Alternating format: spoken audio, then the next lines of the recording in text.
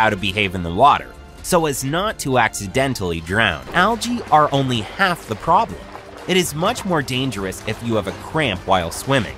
Most often it happens in the legs.